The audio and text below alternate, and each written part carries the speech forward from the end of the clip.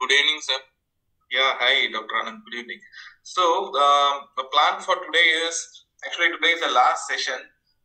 So, I just want to discuss HLA B27 because there was some request for the live analysis of HLA B27, though it's a very simple assay. I just want to show you HLA B27 so that it is completed because there was one or two participants who asked me we want to see analysis of HLA B27. So I'll just start with that. It's a very simple assay. We'll just finish it off and then we'll go for today's lecture. Okay.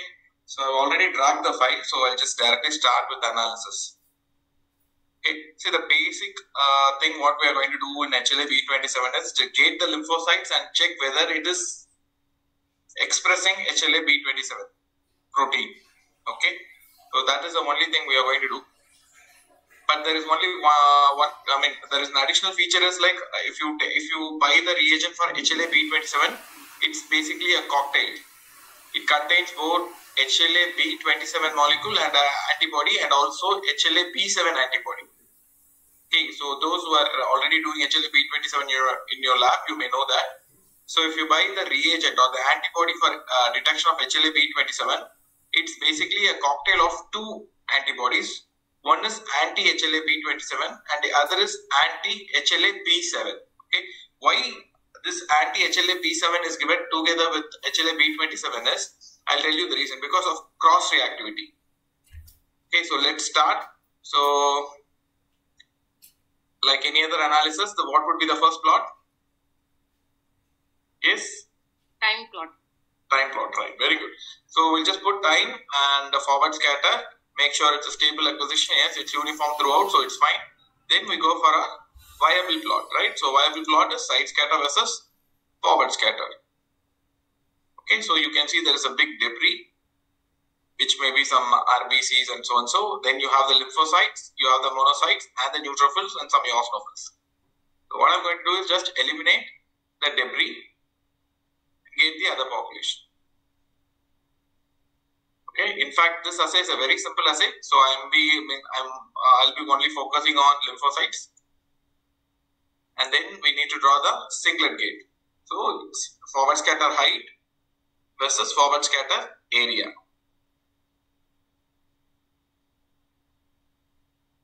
From A and draw the singlet gate. Okay.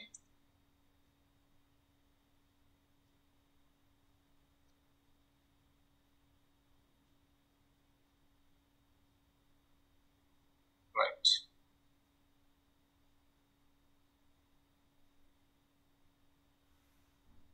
Then side scatter CD45. So these four plots, I normally call them as universal plots. Some people call this as housekeeping plots.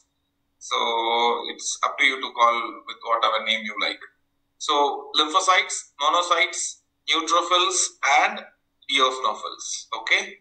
Now the population which I'll be interested on for this assay is only this lymphocyte. So I'll just get the lymphocyte and then I'll draw a plot putting two markers. One is HLA B27. See, if you see this particular panel or this particular markers, only three markers are used. One is HLA B27, the other is HLA B7 and then CD45. Okay, so now I'll put HLA B27 and HLA B7. Okay.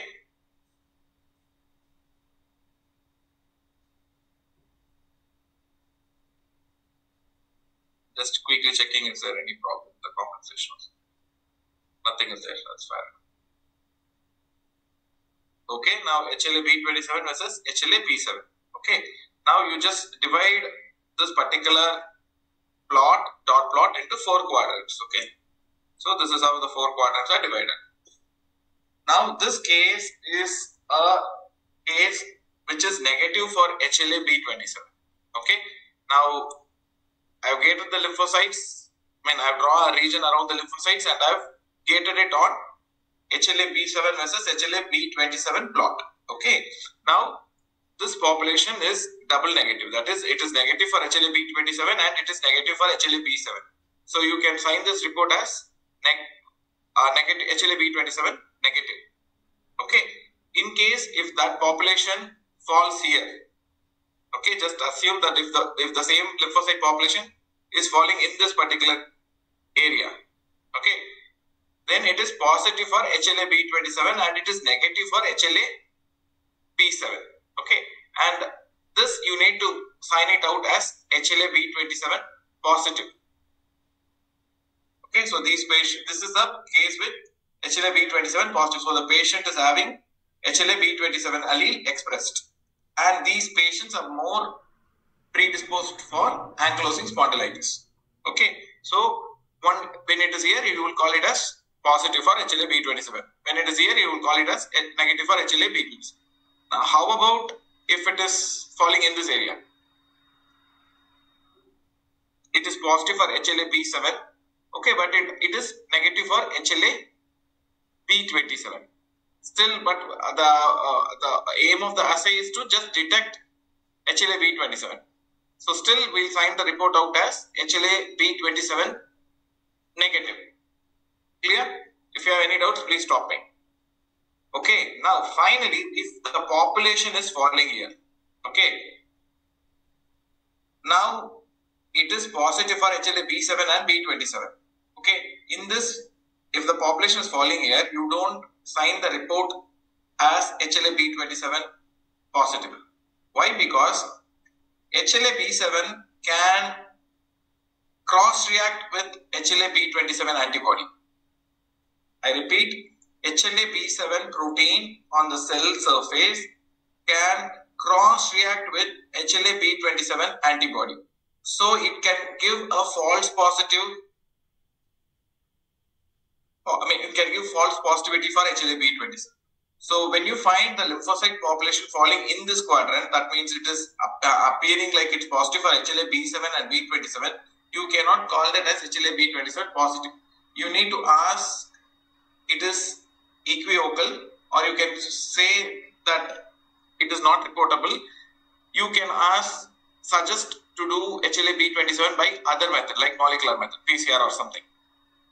Okay, because I repeat, HLA-B7 molecule or antigen on the cell surface, it can cross-react with HLA-B27 antibody and it can give you positive signal for HLA-B27.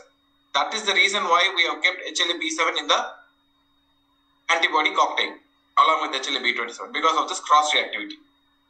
For instance, if you don't have this if you don't have this antibody, okay, and if you are just using HLA-B27, this HLA-B27 antibody what you are adding can go and bind to HLA-B7 and it can give positive signal for HLA-B27.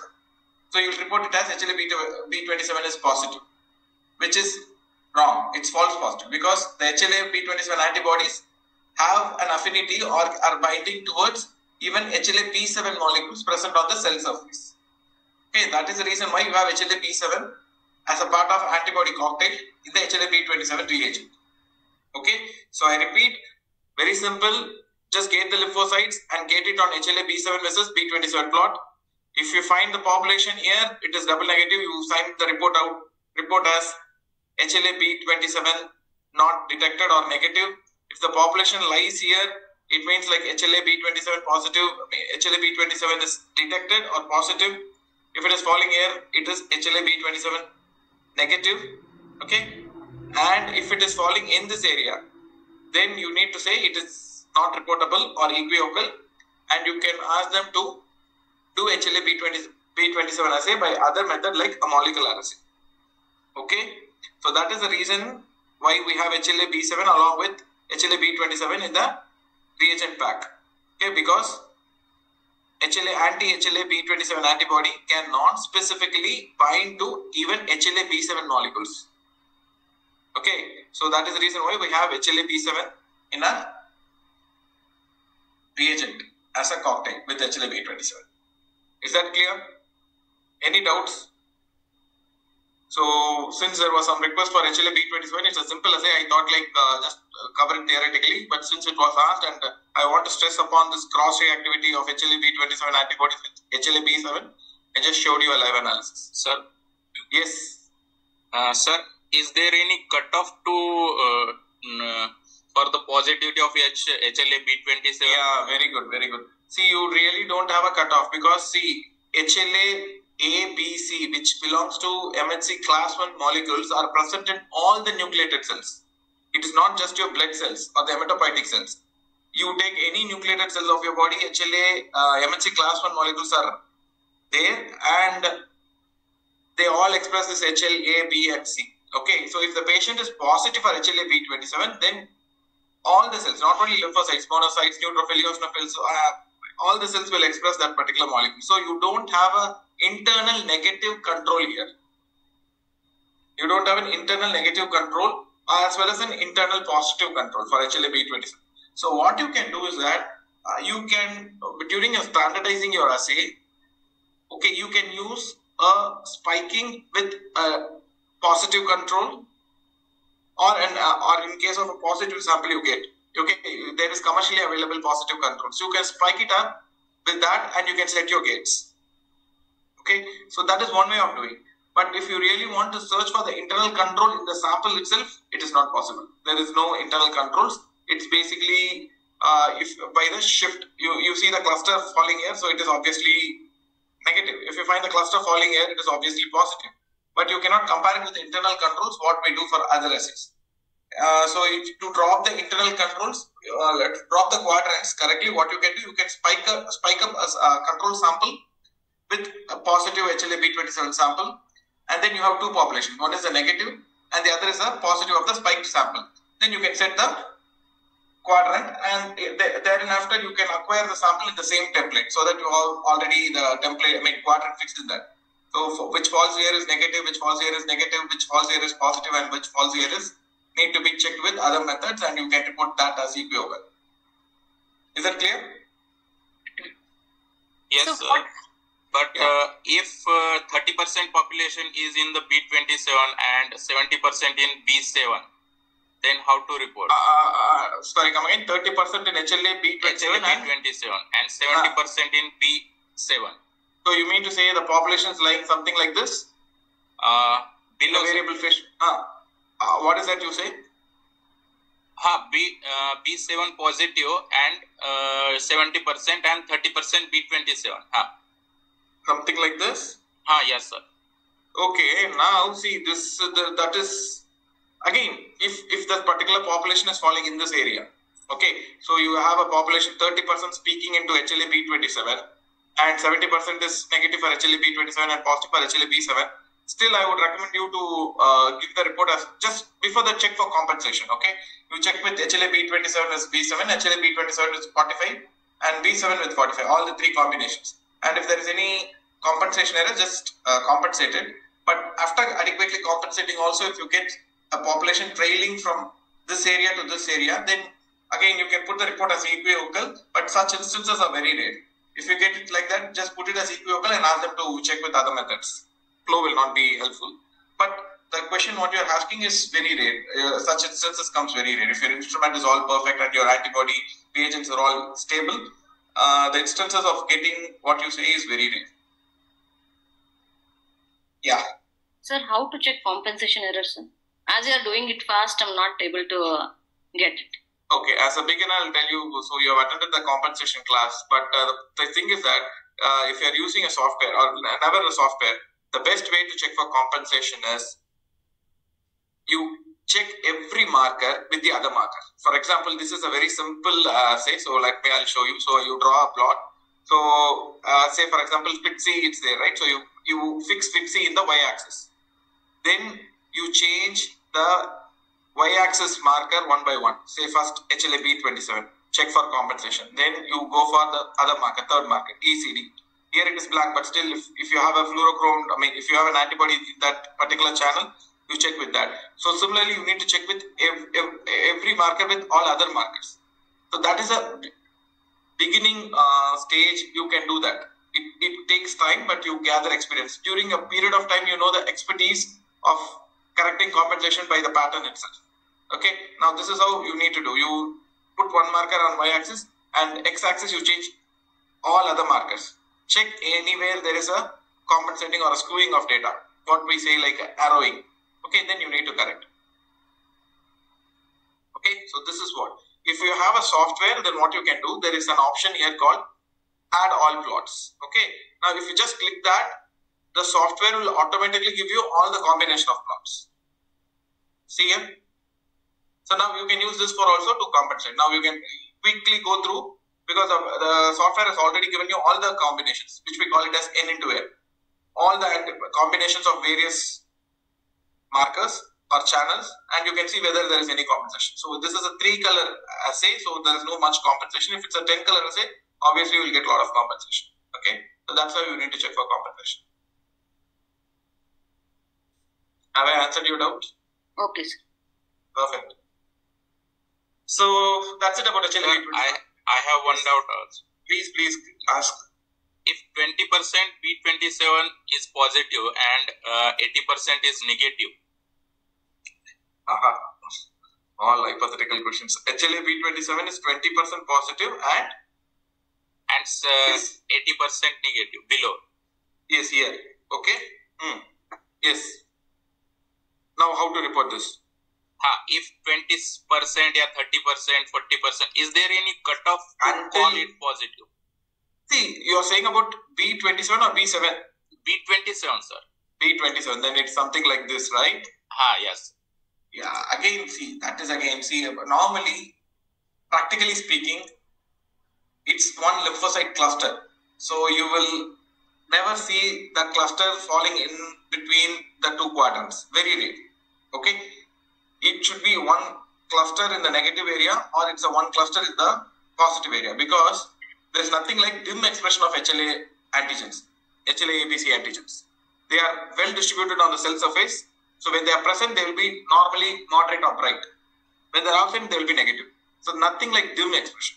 But theoretically, if you are putting such a question, my answer is, if you find, in case if you, again I'm really stressing on the point, like if everything is fine, your instrument settings, your QC, all other things are fine, and your reagents, antibodies, everything is fine, and still if you are getting something like this, then you need to again say it as equivocal and ask them to check with other methods. But the chances of getting the patterns what you are saying is very rare, because if it is positive it will fall here, if it is negative it will fall here. That's it, because there is nothing like dim expression for HLA ABC. Okay, any other doubts? Have I answered your question? Yes, sir. Perfect. So any other doubts? So here on, what I suggest you is that now you know about the basics of flow cytometry. Okay. Now take all efforts to go and see the data. If you have an instrument, just take a chance to go and see every assay. If you don't have the instrument, wait for a chance. Or as I said, you critically analyze the reports what you get from outside. Okay, and always keep on chasing. Definitely one day you will achieve it. That is something which how I did it. So I would strongly suggest that. Right. So now what I'll do, I'll just close this and then we'll go for today's session.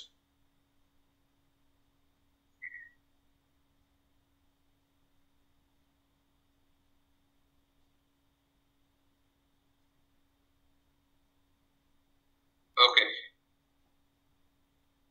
So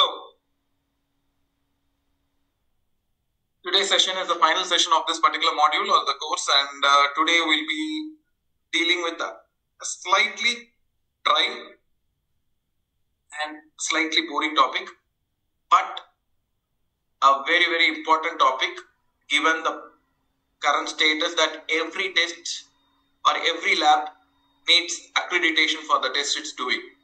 Okay, the situation is not the same some 5 years back, but now whatever test you're doing in your lab has to get accredited, okay, for reliable results. So this becomes a very, very important topic.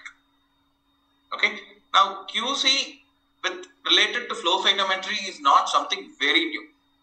It is something very similar to all other instruments and other tests what you are doing in your lab. For example, coagulation assays or your CBC assays or whatever. But in this lecture, I will be stressing upon certain points and quality controls steps which is unique for flow cytometry. Okay, so certain things which are common for all, I will not be discussing because it is almost like, for example, a maintenance of an instrument. Okay, so it is almost same. The external cleaning and all those things are quite same for all the instruments. Okay, I will be stressing here in this lecture on points which is related pertaining only to flow cytometry. Okay, now, so this is what we have gone through. So this is our journey of with the inception of this particular course for the batch 2. So we have covered around 10 lectures. We did with introduction, then instrumentation of flow cytometry, fluorescence and fluorochromes, assessment 1, which was very good and the response was excellent. Then fluorescence spillover and compensation, then antibodies and panel designing, sample processing acquisition with a lab demo, then sample analysis and live analysis in software. So then we had an assessment 2. Again, it was a very good performance from most of the participants. Then we went into practical assays or common assays like stem cell enumeration, then PNH diagnosis, then lymphocyte subset analysis, and today HLA-B27. So these are all common tests. So if you have a flow cytometer, you should be starting these tests directly. You should not wait for anything. Once you are very good with this, then you can go for immunophenotyping and later for MRD assays and so on. Okay. So finally, today's class is about quality control and reporting guidelines. Okay. So finally, this is the one which is going to tell about your report quality to outside people. Okay. So if you are you should make this particular area very strong so that the report what you give is reliable and it is pertaining to the sample what is given to your lab, and the report what you are generating out of it is of quality and quite reliable for the physician to treat the patient. Right. Now, why do you need a quality control in flow cytometry? So, to make yourself ensure that the results what you are generating are reliable, because as I told you, the referring doctor is going to take some action based on the reports what you are going to give. So it should be reliable. Okay. And the report what you are going to give should reflect on the properties of the sample. Okay. Or should depend upon the sample. And it should not alter due to the change in the instrument. Okay.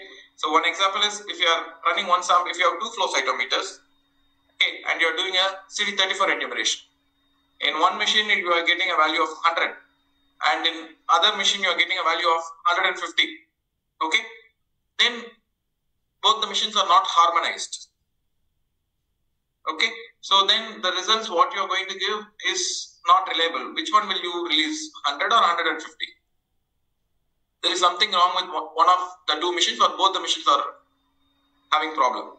So that is not reflecting on the properties of the sample. At least any one instrument is giving you a wrong value. And similarly, assay performance. So you do a different assay and 2 different assays gives you different values, then again there is a problem. And reagents or the operator variation. For example, technician 1 performs the assay, he gets a different value, and technician 2 does the same assay, though is it as per the SOP, you get different value, then something is wrong. Okay, so this should not happen. Whoever does the test, whatever instrument is being used, or whatever protocol it's being put in the practice, okay, on the reagents, should give an harmonized value, and it should reflect on the properties of the sample. So that is the basic aim of putting a quality assurance in the laboratory practice. Okay, so that is a major objective of having quality control practice and quality assurance in your laboratory. Okay, now when you talk about the quality control, it normally revolves around some 5 important areas. One is the person who is doing the test or the person who is reporting the results. Second, it's the mission, or we call the analytical. Okay, so the mission which is generating the data. Okay, when the mission is not properly maintained, if the mission is not having periodic QC checks and if it is subjected to some voltage changes or it is subjected to some other mechanical disturbances, then you may have an altered value, and the results what it's being generated out of the machine may be wrong. So you need to keep the machine perfect and put it under strict QC guidelines. Then the material. When I say material, it means the reagents. Okay, when the reagents are not of quality, okay, the results obviously what you're getting out of it will be definitely abnormal or wrong. So you should have a strict practice on evaluating the reagents what you receive for flow cytometry. So again, I'm saying this is not very unique to flow cytometry. It is similar to any other assay or test what is being done in your laboratory. And then the methodology. Okay, you should have a strict standard operating procedure that has to be followed when a sample comes into your laboratory for a specific assay. Okay, everybody cannot do it in their own style. Okay, there should be a strict standard operating procedure telling how the sample should be processed for that particular assay. Okay, so that methodology has to be perfect and uniform in your laboratory. And then the most common one is a sample.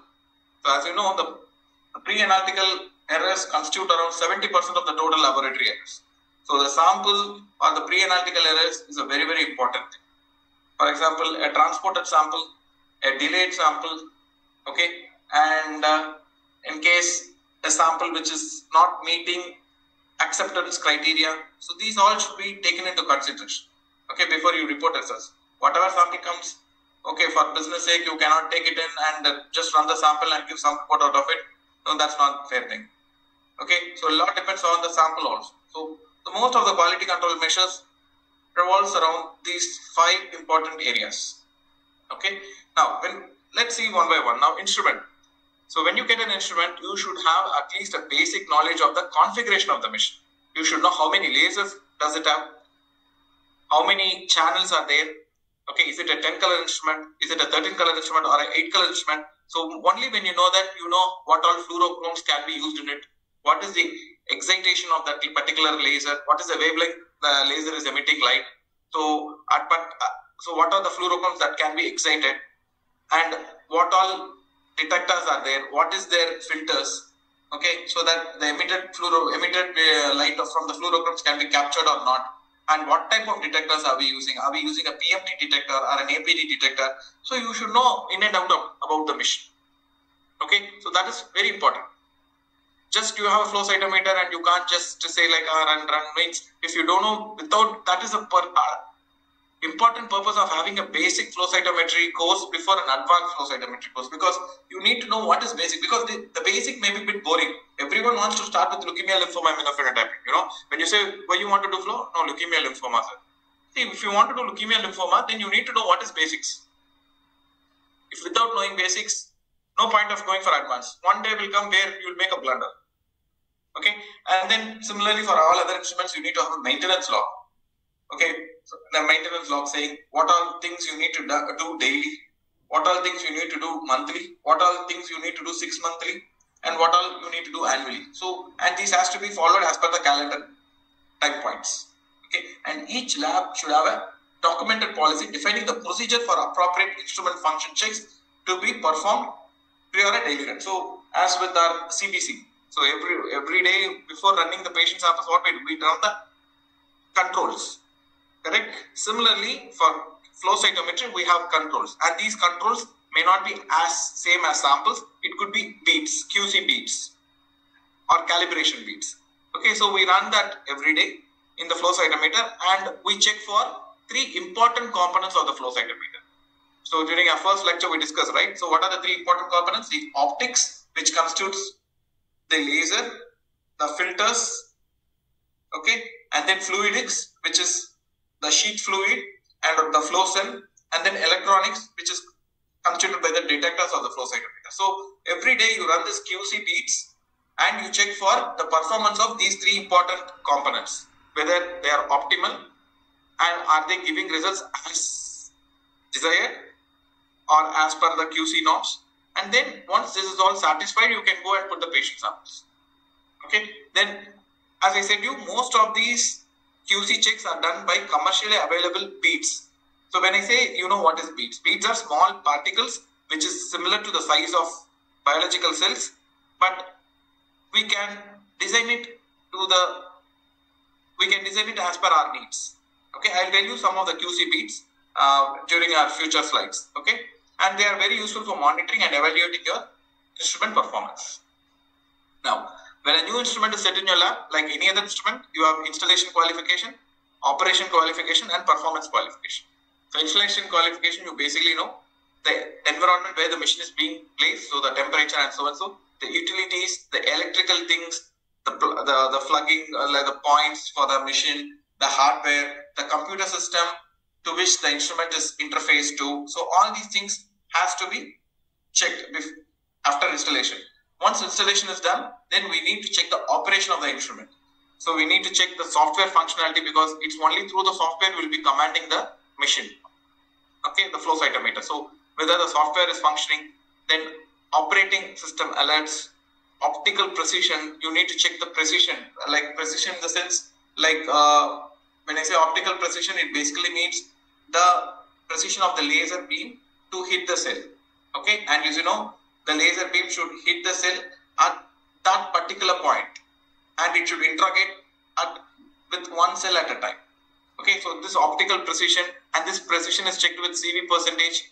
Then the detector sensitivity, whether the detector is picking up signals, even if it is of a weaker signal, whether it is getting picked up, and the laser power has to be monitored. And then if you are using an automated sample acquisition with a carousel, what we say, call it as an autoloader. In CBC, if you are using a bigger machine, you have something like autoloader, right? Similarly, in flow cytometer, if you have a good workload, you enable an autoloader where you can keep the samples in assigned carousel, and then the machine will automatically acquire one patient after the other, or one tube after the other. So these all also needs to be checked when a new instrument is being installed in your laboratory. Once installation and operation is done, then you need to check whether the instrument is performing well. That you need to check with optical alignment. Again, you check it with QC beats. I'll tell you in the subsequent slides how to check the optical alignment. Then the linearity. You know what is linearity. Linearity is the capability of an instrument to pick up the lower value and also the maximum value. So the minimum and the maximum value that can be picked up by the instrument is called linearity. Correct? So similarly, in a flow cytometry, the capability of the machine to pick up the lowest or the weakest signal, and the capability of the machine to pick up the brightest of signal. So that has to be checked. That is called linearity. Then the detection efficiency. Detection efficiency is the capability of the flow cytometer to pick up the weakest signal. Okay. And similarly, electronic noise. Noise is something like it's a false signal. Noise is something like a noise which is being created without a signal. If you get without without an emission hitting the detector, if you get a signal, that means it's noise. Okay, so I told you during our PMT, right? The PMT is a very sensitive detector, and sometimes you get this electronic noise even though there is no photon beam hitting the PMT. So these all has to be checked. There should be very, very low electronic noise. You cannot have a very high electronic noise which can affect your analysis. Okay, and then the background signal, then the overall resolution and carryover. Carryover is like as with our CBC, you know, once one sample is run, and then if you're running the next sample, the carryover of the previous sample should not be there in the current sample. So these all have to be checked, and if it is only satisfying all these, and then IQ, OQ, PQ is done, and the machine is handed over to you. Now, what we do normally in an IQ, OQ, PQ setting is that once the machine is installed, the application or the service engineer comes, he stays in your lab for 2 or 3 days. He completely finishes this, and he gives a big booklet of IQ, OQ, PQ. We happily get that and keep it in our shelf. During enable audit, if the auditor asks for IQ, OQ, we will show him. But the point is that once this is given to you, you need to check each and everything, whether it is correctly done. Okay, for example, optical alignment, is it correctly done? Was the CV percentage perfect, less than 2%? Is the linearity good? So all these things we need to check it. If we are not understanding, you please ask the service engineer to explain you how that was done. Okay, so these all needs to be done. For example, we had a enable audit some time back. So the assessor was very good, and she asked me like, was this water bath calibrated? I said like, yes madam, calibrated, and with a lot of confidence I gave a calibration report for that particular water bath, and it was reported as calibration done at 37 degrees. Now the assessor asked me like, at what temperature you are using it? Sir, for this particular assay, and I need to keep the test tube in the water bath at 60 degrees. So she asked like, you are using at 60 degree, but it has been calibrated at 37 degrees. So it should have been calibrated at 60 degree, which is the temperature at which you are using it. She rightly asked me, correct. What I did is, once they gave me a calibration certificate, I happily said like, okay, fine, that is done. But is it meeting your utility? Is that calibration meeting your need? That you need to check. So these all things you need to have a look at it, whether it is correctly done. It's not like you get a big booklet and just keep it in the shelf saying like IQ, OK, PQ for my new flow cytometer is done. That's not the way. So using reagents and software, company technical staff will optimize the instrument first. So all these will be done, as I said to you, for optimizing 3 components of your flow cytometer: the optics, the fluidics, and your electronics. So the optical alignment is alignment of your laser and the alignment of your filters and so and so.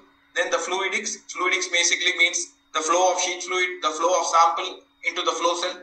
Then electronics, whether they are picking up the photons, hitting them, the detectors, especially the detectors picking up the photons, hitting them. Then the sensitivity and linearity, again it deals with the detector, whether the detector can pick up a very weak signal, and the range of signal what the detector can pick, the minimum and the maximum, and then compensation. So these all will be done, and once this is all perfectly done, your machine is ready to use. Now, when you have a machine, there are something, as I said you, there will be something like you need to monitor day to day, something on a monthly basis, something on a 6-month basis, and something yearly basis. For example, yearly is something like preventive maintenance, which will be done by your service engineer. Okay, 6 months or 3 months once compensation can be done. Okay, the compensation, if you have a well-trained technician, he can do the compensation with single stain controls. You know what is single stain controls now. Or the application specialist of the instrument manufacturer, Beckman Coulter or BD, whichever instrument you're using, the application specialist will come and he will do compensation for you. Okay, but there are certain things you need to do on a day-to-day basis with QC beads. Okay, so these QC beads, if you need to run it daily to check whether the laser current and laser power is efficient, is the fluidics working good, is the optical alignment perfect, the PMT voltages are good, and then fluorochrome sensitivity. So you need to run the QC beads, and you need to check for all these parameters, and the values of the PMT voltages and laser parameters are plotted on LJ chart to check the trends. Okay, now how this is done and what are the different QC beads available, I'll tell you. So the QC beads for checking these parameters, what I discussed, basically there are QC beads which almost does the same function but has different names based on the manufacturer. Okay, if you check, there is something called Spirotech 8P calibration beads, which is being manufactured by Spirotech. There is something called CST beads, which is being manufactured by BD. Then you have Immunobrite, which is the Beckman Coulter beads. FlowSet is Beckman Coulter beads for their instruments, and FlowCheck Fluorospace is again a Beckman Coulter QC beads for their instruments. I'll tell you what is the difference between these two. And there is something called DX Flex QC beads, which is used for Beckman Coulter DX Flex instrument. So these beads almost does a very similar function. Of course, there may be some beads doing an extra function and some beads which may not do that. But it is being named in multiple, named differently because of the manufacturer. Every manufacturer, when they come with a QC bead for one particular instrument, they give a new name. Okay, and there are multiple beads. I'll tell you what are these beads and what is its utility. Please don't confuse these QC beads with cell counting beads.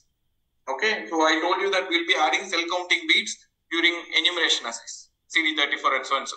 So those beads are different from these QC beads. Don't think beads are all same. No, QC beads are different, counting beads are different, and the compensation beads, which is called antibody capture beads, are also different. Okay, so these three are different, completely three different beats. The QC beats, cell counting beats or enumeration beats, and antibody capture beats or compensation beats, all three are completely different. Now, let's start with this 8-peak calibration beats. What we do, this particular beat, once you run in the flow cytometer, you get 8 different populations. Okay, so basically I'll tell you what is this. This Spirotech 8-peak beats are nothing but it has a mixture of 8 beats of same size, but these 8 different beats, each particular beats have fluorescent markers on its surface with varying intensity. For example, you have 8 different set of beats as a mixture. One set of beats will have very high fluorescence, okay, which say like for example 100 times of the negative or the dim positive. Then you have 50 times, then 25 times, then 12.5 times. So something like serial dilutions. You have 8 different beats starting from the dim to the maximum bright area, and they'll reduce in a periodic fashion. Okay, so you have 8 different beats here. So this is 1, 2, 3, 4, 5, 6, 7, 8. Okay, so you have 8 different beats in a mixture. Okay, and each set of beats will have specific fluorochrome molecules on its surface. Okay, and the concentration of the fluorochrome molecules on the surface, it gradually increases in a different set of beats. So when you run it in the flow cytometer, you get something like this. You have one set of beats which is completely negative, the other set of beats is dim, the other set of beats will be slightly higher than the dim beat, and exponentially it goes till the brightest beat where it's showing highest fluorescence, because that beat will have multiple fluorochromes on its surface.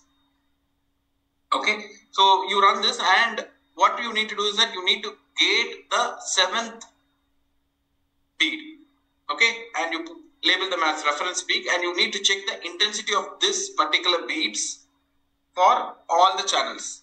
And you also get a reference sheet along with the kit which will tell you whether it is falling in the range. For example, I'll tell you now I've gated this 7th beat. Okay, this is 8, this is 7th. So I've just selected the 8 and I'm checking for the fluorescent intensity for all the channels. For example, FitC, PE, PerCP and PE size 7.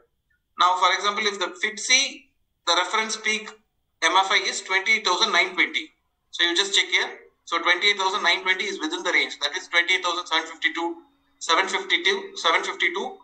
to 33,826. And this falls within the range, of course, on the lower side, but still it is there in the range. So that is passed. Similarly, you need to check for all the channels. PE, again, you need to check. This is 36,000. So whether how much is, this is 32 to 38 and 36 falls in between them. So it's within the range. So similarly, you need to check for each particular channel for the prescribed 7th peak. Okay. So that is one advantage of using Spirotech 8-peak beats. The other advantage is to check the linearity. So I told you, like, it has 8 set of beats. Each set has prescribed amount of fluorochromes on its surface. Okay, so the one bead will have very low fluorochromes and the 8th bead will have very high fluorochromes. So when you run it in the flow cytometer and get all the 8 beads with FitC, you get 8 peaks. Okay, that is why it's called 8-peak beats. And you can check, by this you can check the linearity. Okay, so if here you see that this particular FitC detector is picking up the lowest signal, which is almost like negative, and it can also pick up the strongest signal. Okay, so similarly for all channels you can check whether the lowest and the highest signal is picked up. If it is picked up, then it means like your detectors are functioning well and linearity is good. Okay, and you see the ability of the detector to pick up the weakest signal is called sensitivity. So if a weak signal is picked, it is very sensitive. And similarly, a detector, when it is able to pick up a very strong signal, it is stable. We discussed this during our PFD and photodiodes, right? So sensitivity and stability can also be checked with this 8-peak beats, and as I said, the linearity. Okay, the lowest and the highest can also be checked with 8-peak beats. Okay. Now the same 8-peak beats or calibration beats can also use to adjust the gain or the voltage. For example, now this is an 8-peak beat and actually the peak should fall in this area. Okay, but due to some manipulations or something, it is not falling in the expected area and it is falling in the lower side. Then you can increase the gain so that this peak will fall in the desired position. So you are calibrating the instrument with the 8-peak beats so that the signal what you are getting falls in the right areas. Okay, so it can also be used as a calibration beats for adjusting the voltage or gain based on the instrument what you are using. Okay, so this is a QC report of a DX Flex instrument. I don't know how many of you have seen a DX Flex instrument. So when you are using a DX Flex instrument, there is something called DX Flex QC beats. So you need to load this DX Flex QC beats after putting the lot number. Once you load the QC beats, the machine will automatically generate a QC report like this. So the machine will automatically check for the laser delay. It will check for the laser power. So once the laser power falls within the range and similarly the laser delay is within the acceptable range, then it is passed. Similarly, every detector or every channel, the gain is checked. Okay, and whether the gain is falling within the target gain. If it is near to the target gain and if it is correct, then the QC is passed. Similarly, MFI is also checked for every channel. And if the MFI is falling within the target median, then it is passed. Then CV percentage for precision, that is also checked. So once if this is all checked, then it finally gives you a QC pass certificate. Once the QC is passed, then you can put the patient samples. Okay.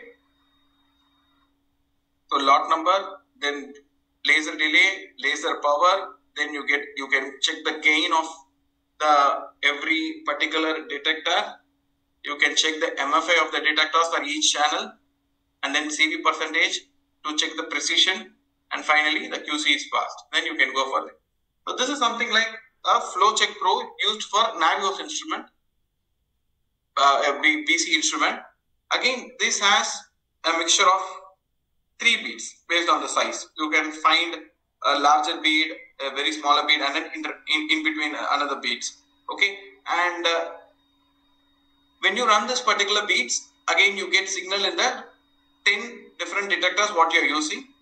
Okay, so basically here you need to check 2 things. One is the precision, that is reflected by the CV percentage. The CV percentage should be less than 2%. Okay, should be less than 2%. If it is less than 2%, then that means your fluidics and optics are perfect. So basically running these beads will check you whether your optical alignment is good or not. Okay, when you have a very low CV, then precision is good, optical alignment and fluidics are working perfectly. Okay, so that is one thing. And you can also check the MFI value of this particular signal. Normally this is a QC bead. So you know that this QC bead should give you an MFI around 50. So you can check whether it is giving, 500. It should give an MFI of 500. So you can check whether the MFI is around 500. If it is following, if it's less than 500 and gradually every day it is keep on decreasing. For example, first day when you are running, it is around some 490. The next day it becomes 470. Then it becomes 440. And after a week it becomes 400. Then it means like the detector is failing. There is something wrong. Okay, so you should call the service engineer, because you cannot repair these things. You need to call the service engineer. He has to fix the problem for you. If you are not checking these things with the QC beads, then you will be running the samples and you will get, the expected positive will all be falling negative because the detector is not functioning efficiently. So that is the ultimate purpose of running the QC beads, to check whether the instrument is having proper optical alignment, proper fluidics and proper electronics, or the detectors, whether it is functioning or not. Okay. So, and similarly, this one I just showed you, right? Sorry.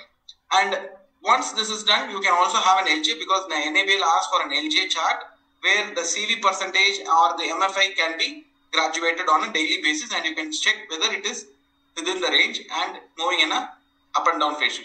Okay, so this also needs to be checked as per the new, as per NABL guidelines. So again, there is something called Flow Set Pro, which is again a Beckman-Coulter QC bead, which is used when you are doing something with assays based on locked protocols. For example, you are doing a CD34 enumeration, or you are doing a TNB enumeration with the locked protocol. What I showed you is all free gating. Okay, I also told you that there is something called lock protocol, where you already drawn the templates and you just acquire the sample, you cannot adjust the gate, and the value which directly comes, you will give it off. Though it is not such a great practice, because you need to check every time what is happening. You cannot blindly give what is the value which is shown finally. So if you are using those locked protocols, then you need to run this Flow Set Pro, which is a Beckman-Coulter bead. So by running this bead, you can check whether the values are falling within the range which is given with the kit insert, that is with the beads. Okay, if it is falling within the range, then it is fine. So it also has for fluorescent markers as well as for forward scatter and side scatter detectors.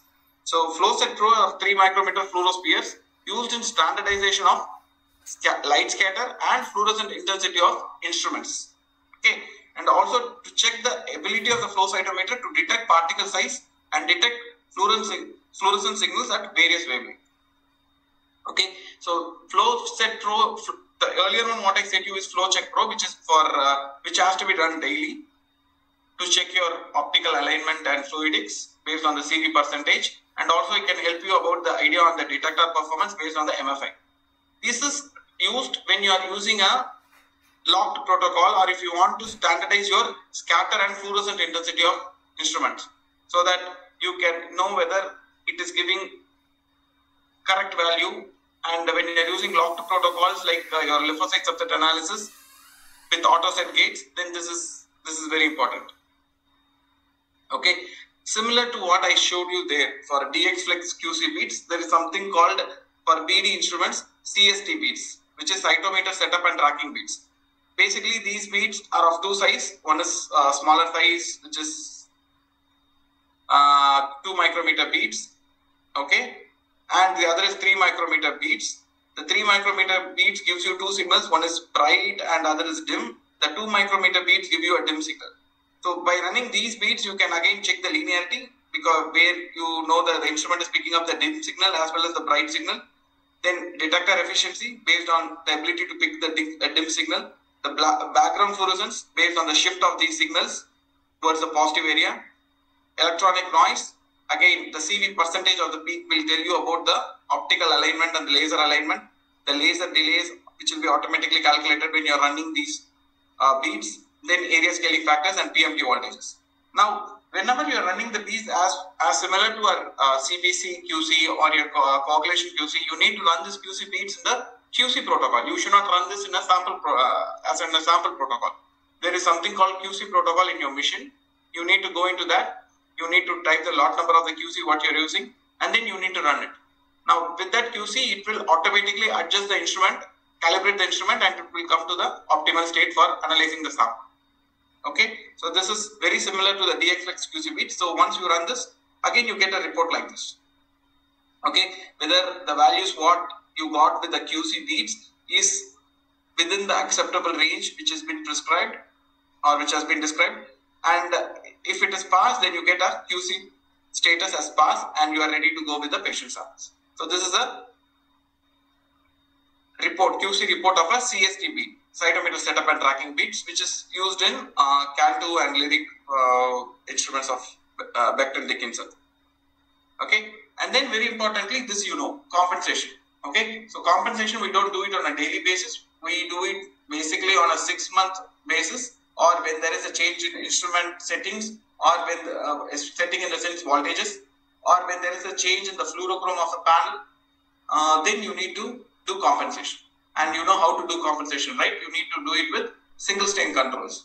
So once you do the compensation, always take a printout of it and keep it in the record to make an evidence that you have done compensation. And after doing compensation, you need to check with a peripheral blood sample or a proof sample to make sure that the compensation what you have done is perfect. Okay, once compensation is set, you need to run a patient sample or a control sample and make sure that there is no fluorescence spillover in any of the channels. Okay, and you need to take a print of it, sign it and file it. So that is also needs to be done. Okay. Any doubts? Bit boring chapter, but still kindly understand so that you need to know all these things if you are using a flow cytometer in future or not. Any doubts? Okay, so basically these are QC beats, like your internal controls what we use for CBC and coagulation. These are QC beats. You need to run them every morning before putting the patient samples. These QC beats will check on the three important quality of the performance of the three important components of your flow cytometer. One is the fluidics, the other is optics, basically the alignment of the lasers, and then your detectors or the electronics. Once this beats checks the performance of these three components and it meets the desirable ranges which has been already described with respect to the beats, it will give you a QC pass status. Okay, once the QC is passed, then you can put the patient samples. Okay, so those are the function of the QC beats. Now there is something called internal quality control. Now what is internal quality control is, for example, if you are doing a TB-NK, okay, now as per the NABL standard, you need to run 2 levels of commercial controls, okay, which may be low and normal, okay, and you need to run 2 levels. You can't just say like my load is low, so I am running 1 level. No, some assessors may not accept that. So you need to run 2 levels for TB-NK or CD4 counts. Okay, if your lab is doing TB-NK lymphocyte enumeration or CD4 count enumeration, you need to run 2 levels of commercial controls, and the CV percentage between the difference between those controls value should be less than 10%. So the CV should be less than 10%. If you have very high CV, then means like your assay is not precise. So the difference between every time you run it should be less than 10%. Okay, so that is for the TB-NK or lymphocyte enumeration assay. With respect to stem cell enumeration or CD34 enumeration assay, you need to run a commercial control because you don't have 2 levels of control for CD34. You need to run it, and the CV percentage between day-to-day assay should be less than 10%. Again, to make sure like your assay is precise. And then you have to run it in duplicates. Duplicate them, once you have stained it, you split it to 2 and then run it in the flow cytometer to avoid random errors. And again, this duplicates also should be less than 10%. Okay. If you are doing leukemia, lymphoma, immunophenotyping, you don't have a commercial control available. Correct? You don't have a commercial control. Now, for that, what you can do, you can have what I normally say. You always check for your internal positive control. For example, the blast is expressing CD19.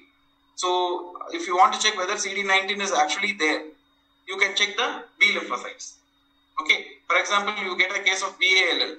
Okay. And the blast is not showing CD, for example, some marker like, what can I say, CD10. You can check with the neutrophils whether CD10 is working or not. Okay, so always check the internal controls. Your lymphocytes are very important population and it will act as an internal control for most of the markers. It may not be helpful for some markers like CD34, but for other markers, for T cell markers and B cell markers like 19, 20, 22, okay, you have already internal control as lymphocytes in your sample and use them as internal controls. Okay. So such internal controls are residual normal hematopoietic cells in the patient own sample. Okay, and that can be used as an internal control. It is recommended to do a single platform analysis for absolute counts, especially for CD34. If you are doing stem cell enumeration, always do a single platform method. Don't use dual platform. For lymphocyte subset analysis, it's up to you. If you want to be cost cutting, then you can do dual platform. But again, if money is not a problem, then please do single platform because it's more accurate. Then coming to the reagents. Until now we saw about the instruments and the internal quality control, and coming to the reagents are basically the antibodies. Okay, similar to other laboratory reagents, what you receive in your laboratory, you should have a register or an inventory to maintain the reagents which is coming.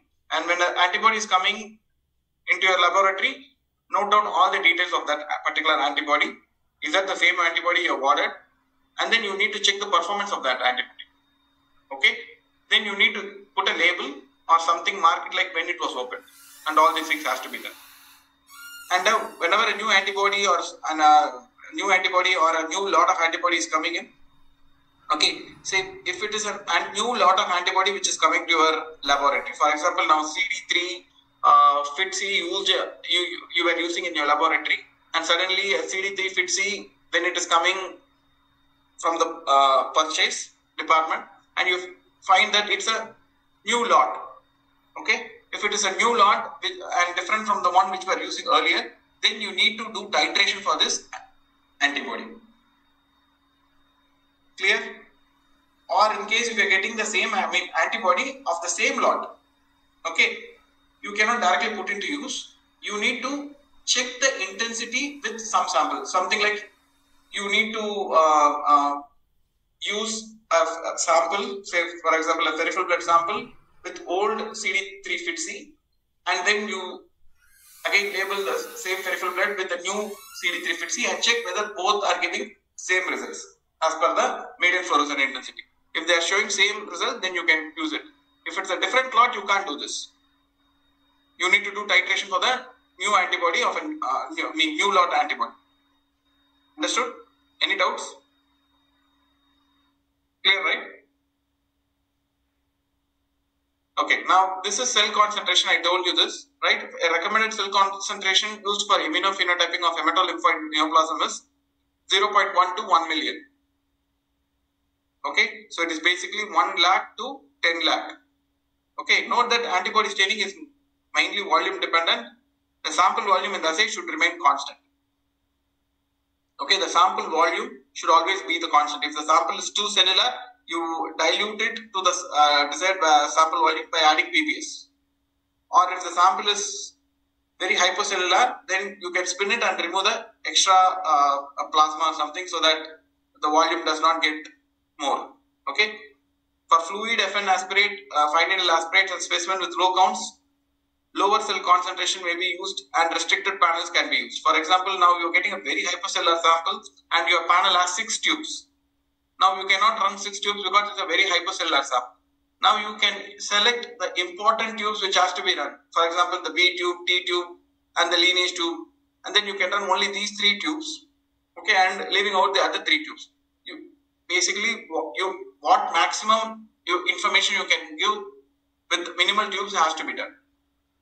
Okay, so that is one thing you need to do. And whenever you are reporting such cases where your number of tubes are being limited because of the sample volume or the sample concentration, when you are releasing the report, put a footnote in the report saying like limited panel was used due to the hypocellularity of the sample, something like that you need to put. Okay, and at least 10,000 total events should be acquired for each tube and should contain a minimum of 500 events of tumor cells, blast or atypical lymphoid cells. Okay, so at least 500 events cluster should be there to call something as abnormal. Okay, so this is all, everything what I am telling you is as per NABL 112 guidelines for flow cytometry. Okay, similarly for CD34 enumeration, a minimum of 100 CD34 positive events should be there, should be counted. At least 100 CD34 positive events should be counted.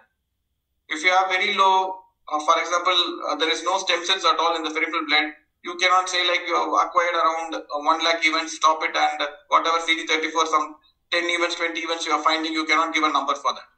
Okay, so you should make sure like you should acquire until you collect 100 CD34 positive events. Okay, so that has to be followed. So accepting the sample, again, it's up to the laboratory to define its own rejection criteria. Okay, and for precious sample like bone marrow and CSF, you cannot reject the samples, though it is not meeting the optimal desirable things which you have been listed. If it is not meeting that standard also, you need to accept it, and you should take efforts to process the sample and give a possible interpretation. Say like, no, the CSF sample should reach my laboratory in half an hour. Now this is 2 hours, I'll reject it. No, you can't reject it. You can accept it, process it, and try to give a report out of it, but in the report you put the limitation what was there. So the sample was received in the laboratory after 4 hours of collection or something like that. Similarly, bone marrow, because these are precious samples. Doing a bone marrow is very difficult. Taking a bone marrow sample is very difficult. Similarly, CSF is a precious sample. So you can't reject these samples as a peripheral blood. Okay, CSF samples should be processed within 1 hour or stabilized using a transport media like RPMI. Okay, for PNH, analysis of granulocytes should be ideally carried out within 24 hours. Okay, so if you are doing on granulocytes, it's 24 hours, and for RBC, it is 7 days. This one we discussed in PNH. Viability testing, viability for sensitive assays like CD34, you should definitely use viability dye, 7AAD.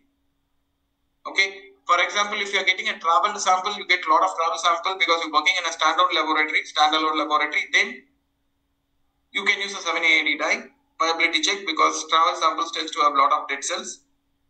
Or you can use forward scatter versus side scatter if you're okay with it to eliminate the debris. But the ultimate point what I say is, for sensitive assays like CD34 enumeration or stem cell enumeration, you need to use viability dye. For other assays, it is up to you whether if you want to use or not. So routine viability testing may not be necessary. It is recommended for specimens with high risk of loss of viability, such as stored or transported samples, FNAC samples, or disaggregated lymph node samples. Okay, for in these settings you can use viability dye because the dead cells can give you non-specific signal. So it's better you remove them before going for analysis. Okay, for CD34 enumeration, 100% compulsorily you should use a viability dye. Okay, now how do you do the analysis with respect to any assay? This slide is general for any assay. Okay, so you should have an idea on number of events to acquire. So as I said to you, if you are doing leukemia, lymphoma, immunophenotyping, the minimum number of events is 50,000. You cannot acquire just 5,000 and give reports out of it. Then what is the gating strategy you are going to use? Say for example myeloma. The gating strategy what lab commonly uses CD38 versus CD138. So such gating strategies has to be put in your SOPs, and how do you enumerate those populations? So that has to be put in the standard operating procedure. So you should always have an habit of checking the internal controls, which is the normal cells, residual cells along with the abnormal cells. Okay, so you should check the internal controls whether your antibodies are all added and they are giving signal. Okay, then you should exclude the doublets. So I told you some housekeeping plots, right? The time plot, then your viability plot, the doublet plot. Okay, all these has to be used. Ideal to have all possible permutations and combination of plots. This is what the question was asked, right? How to check for compensation.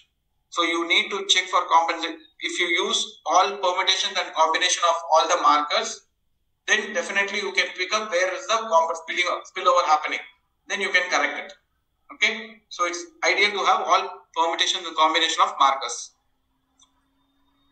CD45 versus side scatter, gating is must. So again, this is again an housekeeping plot or an universal plot, which is your fourth plot, which should be there for any assay.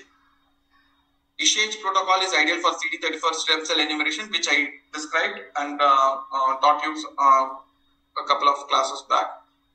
Then CD45, CD3 gating is essential for CD4 subset enumeration. So you cannot say, for example, I want to cut the antibody cost. So for CD4 enumeration, directly side scatter CD4 and what all events showing CD4 can be taken as CD4 positive cells. You can't do that because monocytes can also show CD4.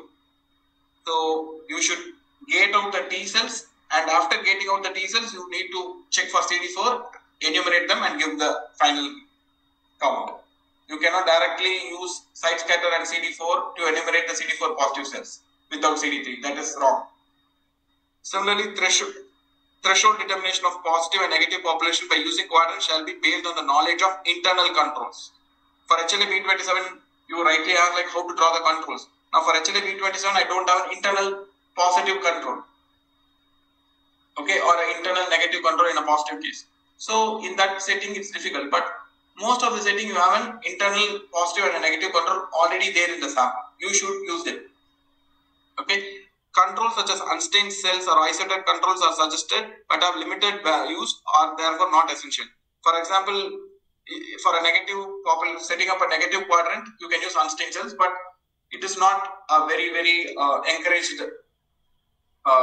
thing to use. And for leukemia lymphoma, always use a comprehensive panel of antibodies if you are doing, because don't have a very stringy antibody panel which may result in wrong diagnosis. Say for example, I'm having by morphology you're suspecting it's a lymphoid blast and you are not using any myeloid markers, okay, just to conserve antibodies, then you are committing an error there.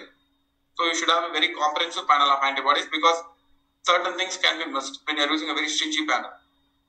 Then you should have a documented panel. You cannot change your panels for every other sample. For example, if you have a BALL panel, that has to be employed across all the samples.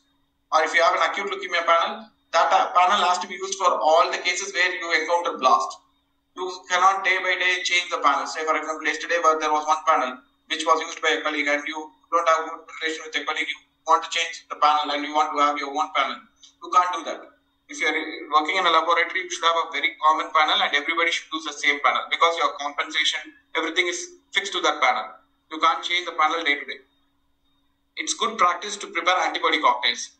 When I say antibody cocktail, what does it mean is if I'm using a 10-color flow cytometry and for one tube, again dropping every antibody one by one, there may be a drop-in error. Because you work in the dimmer light or the area with no light, because you are dealing with fluorescent markers. So it's better you add all the markers and prepare a cocktail. All the 10 antibodies together and make a cocktail. And every time you can take it out from the cocktail and add it once to the sample whenever you're doing the assay. Thereby you can minimize the drop-in errors. But there is one problem with antibody cocktail is you need to prepare it fresh every time. Say for example, on a weekly basis or a 10-day basis or a 15 days basis. You cannot prepare an antibody cocktail and use it for months together. That will give you problems. You can prepare small aliquots of cocktail, use it, and again you need to prepare fresh. So for CD34 enumeration, I told you that we need to use class 3 anti-CD34 monoclonal antibodies. We should not use class 1 and class 2. Okay, class 3 is ideal because they are resistant to the two enzymes, neuraminidase. Okay, so you need to use class 3. Okay. And PNH analysis, you need to give the sensitivity of the assay, whether you are doing a routine analysis or a high sensitive analysis. When I say routine analysis, that means like your threshold of detecting PNH clone is 1%. So it is fine if you acquire only 50,000 events, or even 10,000 events is enough to detect a clone of 1%. But if you are doing or claiming yourself that you are doing an high sensitivity PNH analysis, then you need to pick up as low as 0.01%, and the number of events what you need to acquire will be now higher. Say for example, you need to acquire 5 lakh events. Okay, so that also needs to be considered. So PNH diagnosis only based on RBC analysis is not recommended. I told you why, right? So if you do only an RBC analysis, if the patient is having active hemolysis, all the PNH RBCs will get hemolyzed, and the residual RBCs which is there may be normal RBCs. Or if the patient has had a transfusion, now this all will alter your size of the PNH clone. So you need to do PNH analysis first on the leukocytes. If the leukocyte is showing positive for PNH clone, then you can check it on RBCs. So leukocyte is the first thing. Flow cytometry assessment of HLA-B27 shall be done with at least 2 different antibody clones. But what I showed you today is only one antibody clone. So what I need to say is you need to use 2 HLA-B27 clones. So what I showed you is one clone. Similarly, you need to use one more HLA-B27 of a different clone. But I don't think how many people are doing it. But this is as per the NABL guidelines. Okay. So this is one problem with cocktail making, what I said. So if you prepare, say day 0, it is beautiful. Day 1, it is fine. But if you see day 7, as the days progresses, you can find some compensation errors happening because of some dye dissociations. Because all the difluorochromes are kept in one tube. So there may be some interactions there. Then you know what is EQUAS or proficiency testing. So currently there is available EQUAS provider for CD34 positive stem cell enumeration, flow cross-match, lymphocyte subset analysis, leukemia immunophenotyping, MRD for ALL, MRD for CLL, myeloma and PNH. Okay, so some of the bodies which are offering this is NK EQUAS, RCPA and College of American Pathology, that is CAP. Okay, TMH is giving, they are not anywhere accredited, but they are giving samples for MRD, for ALL, and immunophenotyping. Okay, if you don't have, these are all very costly, because these are all because we don't have something like a ECOS provider in India for these flow cytometry assays. TMH is there, but they are not enable accredited ECOS provider, but still they are giving samples for leukemia, immunophenotyping, and MRD for ALL.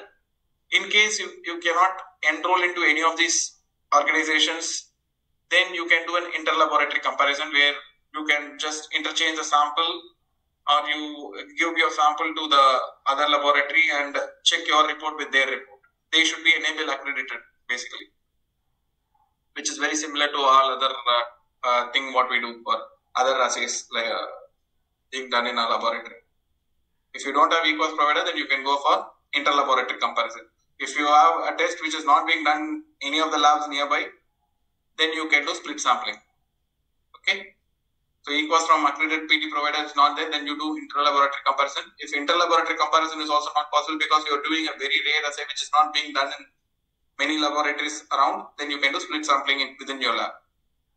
So finally, when you are generating a flow cytometry report, the report should bear all these things. It's very important. Okay. So it should bear the name and the type of the instrument you are using. So if you are using an Navios, it should be a Navios instrument, and how many color instrument, how many laser instrument is that. Then the software you used for analysis. Then what is the cell preparation method you have used? Was it a stainless wash or a light stain wash? Okay. Then antibodies used for the assay. You need to list out all the antibodies what you have used in the assay. Then number of events you acquired. For example, leukemia, lymphoma, immunophenotyping, if you are acquiring 50,000 events, you need to tell it is 50,000 events. Events acquired is 50,000. And when you are doing, as I said, for PNH, if you are doing high sensitivity PNH analysis, or you are doing MRD analysis, then you need to tell about the limit of detection and limit of quantification. Okay, so this is something which I cannot explain you now. So beyond the thing. Then the gating strategies. As I said you, for myeloma, the gating strategy would be side scatter CD38, and other gating strategy would be CD38 versus CD138. Okay, then interpretation of the markers, whether it is positive or negative. Okay, see, it is not just enough if you call positive or negative, especially in a setting of leukemia, lymphoma. You need to comment on the intensity of positivity, whether it is dim, whether it is moderate, whether it is bright. You need to comment on the intensity. Okay, percentages if you give, it's fine, but if you are not giving, that is also fine, because nothing is going to be done with the percentages. Only the intensity of positivity has to be mentioned in the report. Final impression should be clearly stated along with the differential diagnosis. Okay, comments and suggestions regarding other auxiliary techniques to be done, or any information you want to give to the clinician should be put in the report. So that are important things. So these are some model reports.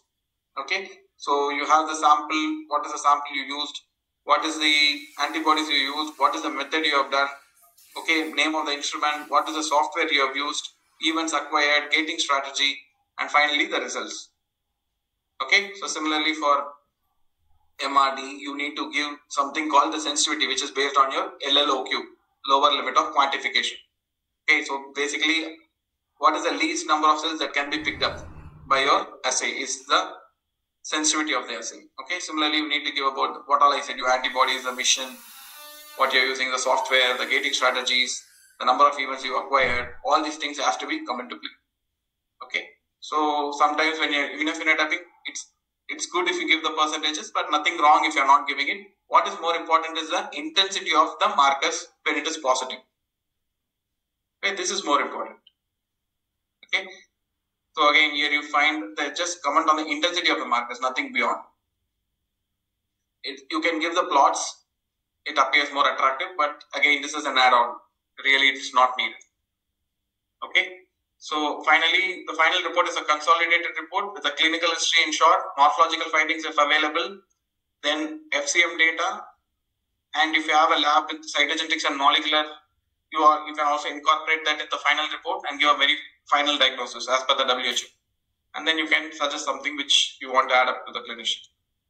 Okay. Then whenever What about the data backup? So for example, histopathology, they store the samples as paraffin blocks. Similarly, for flow, you have the FCS files. Now this FCS file should be saved for up to 10 years. You can't say when the patient is coming and asking you, can I get that file? I want to send it for a second opinion. It's not much happening now, but mark my words, in future, people will be coming and asking you the raw files of flow. Okay, because many people are getting trained in flow and many people are starting doing flow. Now they will be asking for LMD files and FCS files. So you should preserve it for 10 years. You can't say, no, that has been lost. You can't say that. Okay. Analysis plot on which the final diagnosis is made shall be stored in PDF. That's a very good thing, because if someone asks for a clarity, you can open up the PDF and you can show them. But the raw file should be saved for 10 years. The lab may consider giving the list more data files to the patient on request, which I said to you now, for obtaining a second opinion or a treatment elsewhere. This is not very frequently happening, but mark my words, it will be very, very frequent, as now patients asking for paraffin block or slides. This will come into practice very soon, because many flow labs are coming up, many flow cytometry many people are getting trained in flow cytometry, and definitely this will be very important. Fine, so that's it about the quality control. And so as a beginner, you start here. Definitely you will be reaching a lot of heights. Just chase your dreams. That is what I would say. If you want to do flow cytometry, just be behind it. Some people may have access to the mission, and for them it's fine. You can slowly improve on it, and you can start new assays and can slowly come up. People who don't have the instrument, you just have the desire to do it, just hold it tightly. You will definitely get a chance to do it. It's just opportunity what you need, and you will definitely get it. Okay, so my best wishes to you all, and I tell you what, if you have any doubts, anytime, anywhere, you can just ping me a message. I'm always there to help you out. If you have any doubts, don't hesitate. It may be related to a report, or it may be related to some of your markers or your assays or anything. You can just give me a message. I'm always there to help you. When I'm free, I'll give you a reply. So I wish you all success. Thank you. And the upcoming courses is like, there is an advanced flow cytometry which is going on, which is for leukemia, lymphoma, immunophenotyping, myeloma, and MRD. Okay, so there it will be more advanced, where we'll be discussing on only the immunophenotyping of leukemias, lymphomas, myelomas, and MRD detection. And there is also one more course which is coming, is diagnosis of inborn errors of immunity by flow cytometry, where it will deal with lymphocyte subset analysis, phagocytic defects, immune dysregulation, and other diagnosis of PIDs by protein expression.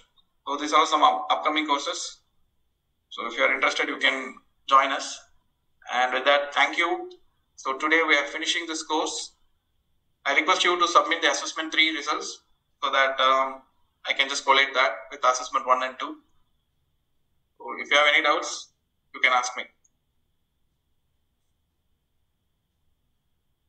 So Dr. Sai is asking, like, what is the shelf life of antibodies after opening? See, any antibody has a shelf life of 1 year. Okay, 1 year. And it also depends upon how you maintain that antibody. If you are keeping the antibody in a if you're keeping it safe in a not much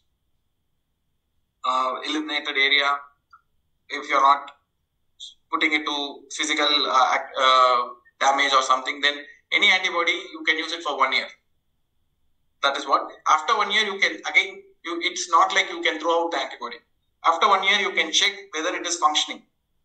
Okay, is it giving you desired results? If it is giving, then you can use it still after validating it. Yeah.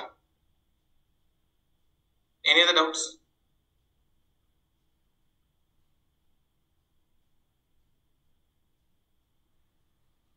Any other doubts? If there is